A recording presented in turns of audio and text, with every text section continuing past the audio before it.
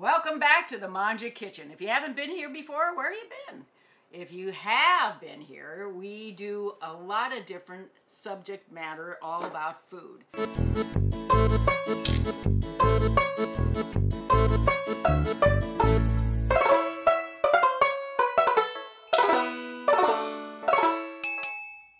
These are not long drawn out how to make a recipe, how to follow them. What I like to do is, since we're living in strange times these days, is to take your basic recipes and kind of hack them down. In other words, make them simplified for you using pantry ingredients you have in the house or stuff that, you know, just lying around. Open your fridge. What do you got in there? Whip it out and let's see what we can do with it. I don't want you to make sophisticated recipes. Yes, we can, and maybe when COVID is over, we will do some sophisticated recipes, but not now. So I'm going to be doing classes or these, the recipes here on the show that you can make quite simply. And stuff that maybe you already do make, but you'd like to maybe find an easier way to do it. So right now we're going to talk about butters. Butter to me is a basic food group, along with dark chocolate, 72% or better, or maybe Scotch or rye, or what else would, maybe olive oil, garlic. I don't know. You know, I have my own food groups, and I'm sure you do too. Probably the FDA wouldn't approve of mine, but butter is it. In our personal house, we go through at least minimum 2 pounds of butter a week. Now, for 2 people, sounds excessive, huh? Well, my cardiologist doesn't have a problem with it, and neither do I. It's real product. It's not margarine, so it doesn't have additives, and it doesn't taste like Pennzoil.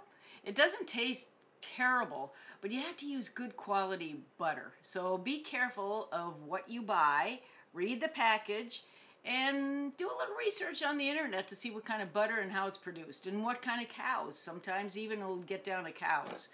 So I'm doing flavored butters today to kind of vary up what you usually make. So if you make, say, for example, pasta. You know, we do pasta on Sundays in our house. We're Italian. And I make a garlic butter, which is this little container here. I make my own garlic butter, and the recipes will be easily on the screen. Now, it's a little loose now because it's been ungodly hot here for the last 4 days. And everything I'm going to make does not require an oven to make it, because it's just too damn hot to turn it on. So the garlic I make in the butter here is chopped up garlic, and if you haven't seen the show, you should probably get on in one of our earlier shows, and when I show you how to make garlic. Chop it up, put it in a jar, seal it with more olive oil on top.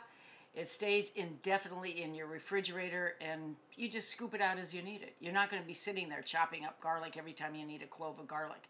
So this is chopped garlic, a little bit of dried parsley. Here's a hint on that. You would think because I'm such a snob about my food, I'd want fresh parsley. Not in this one. No. It would get moldy or it would turn on you. So you want the dried parsley in here. Also, something I put in here is something you probably would not think about. See how loose this is? This is making it spreadable because there's olive oil in here too. I use really great quality olive oil to make it spreadable, so it's easy if you take it out of the fridge to let it come to room temperature to use it on a piece of bread. Well, within 15 minutes you can put it on there. You know, you go, oh my God, I forgot to take out the garlic butter. Well, you can use it that way.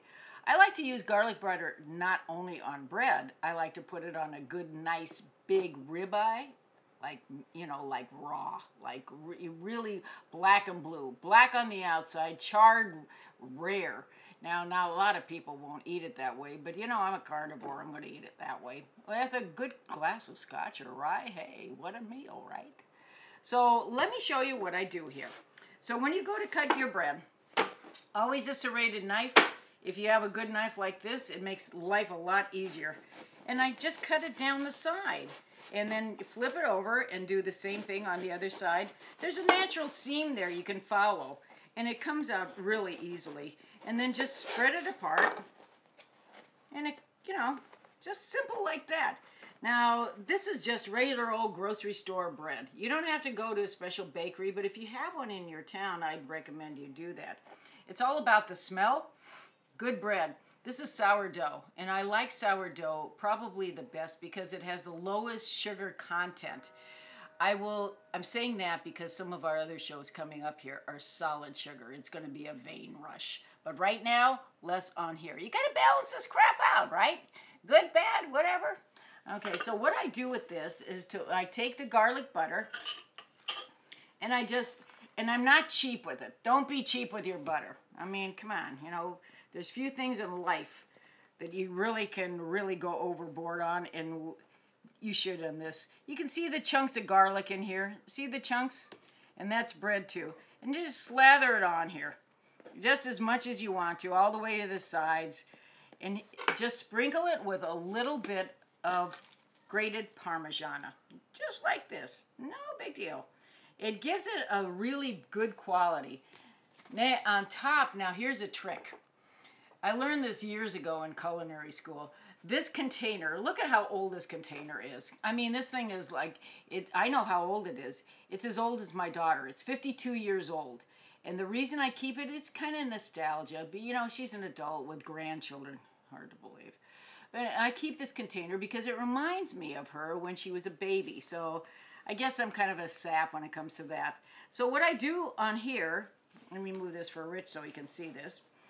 I put on this paprika on top of here. Now, when it goes to put in your broiler or your oven, what happens is it turns brown. So then you'll get a nice hue, a golden hue on this. And that's what paprika does. Paprika is a chili. It actually is a real chili. It's a fresh chili, but they dry them over ash embers, like real wood fires. And what happened, they don't have any spice in them at all. So they're not hot like a chili, like a jalapeno or serrano would be. There's just no flavor.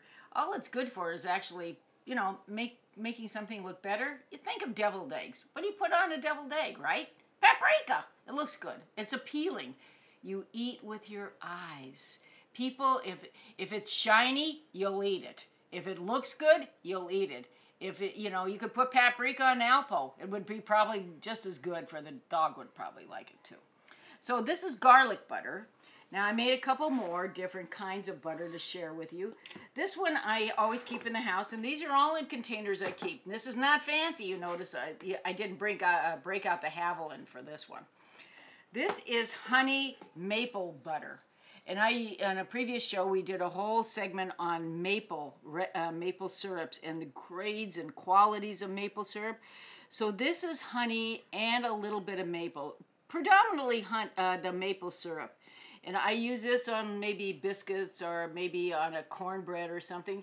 You could use it on vegetable. I mean, it's believe it or not, it's really good on asparagus. It doesn't sound like it would be, but on grilled asparagus, it's pretty good. It gives a certain nuance. So this is another one I use, which is that. And then the last one I made is a sun-dried cheese, cheddar cheese, and butter. And it's got some chopped up, what else did I put in here? Parsley again, more olive oil. And this goes on like baked potatoes. And it's great on baked potatoes, vegetables, and of course bread. So also when nobody's around, this is my usual trick. I don't want people to know I do this because this is probably not cool, right? So what do? We just dip it in here. Yes, we are defiling the vessel here, but hey, nobody's watching this, right? Not bad, garlic. How can you go wrong with garlic? Ooh, boy. Kicks ass. Try some garlic butter. Try the maple butter. Try the cheddar and cheddar cheese and sun-dried tomato. Ooh, this is really good. I really made this. This is decent stuff. By the way, all three of these last in your refrigerator indefinitely. You'll be gone. The kids will clean out the refrigerator when you're dead, and they'll say, what the hell is this? That's why you got to do stuff like this. Label it. You'll never know. You don't need to date it because, like I said, it'll last indefinitely. Come back and join us again. Love to have you. And too bad you're not here because you could be doing this with me too. Yummy. Good stuff.